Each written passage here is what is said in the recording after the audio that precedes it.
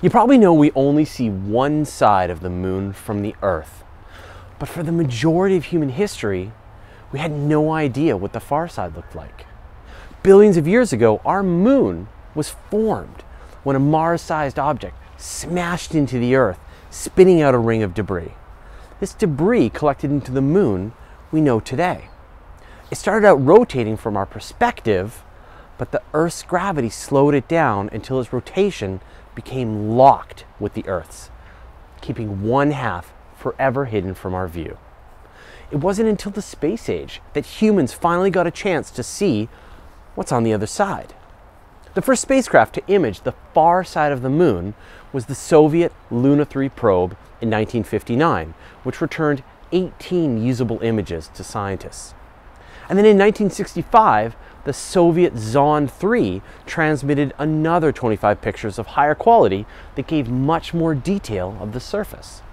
The first humans to actually see the far side with their own eyes was the crew of Apollo 8, who did a flyover in 1968. We now have high-resolution cameras imaging every square meter, even the far side. And here's the amazing surprise. You would think that the far side of the moon would look like the near side, but check out the two hemispheres. They're totally different. The near side has huge regions of ancient lava flows called maria, while the far side is almost entirely covered in crater impacts.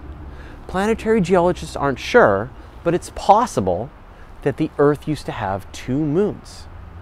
Billions of years ago, the second, smaller moon crashed into the far side of the moon, covering up the darker maria regions.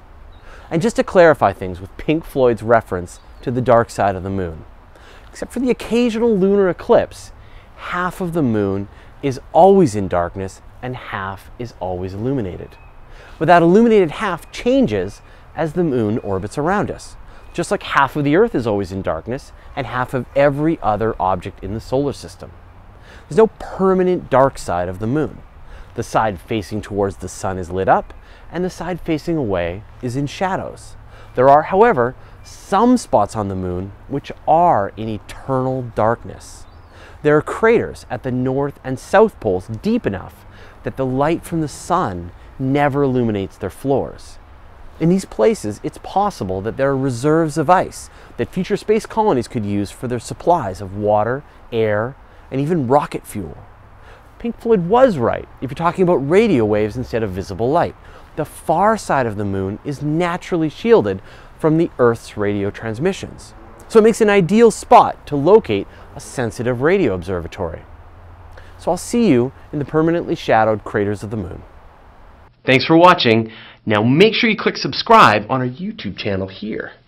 And maybe you still got some questions about space and astronomy, like this one or that one. And if you don't see what you're looking for, then send me an email at info@universetoday.com. Phrasing. I'm going to have trouble getting through this one.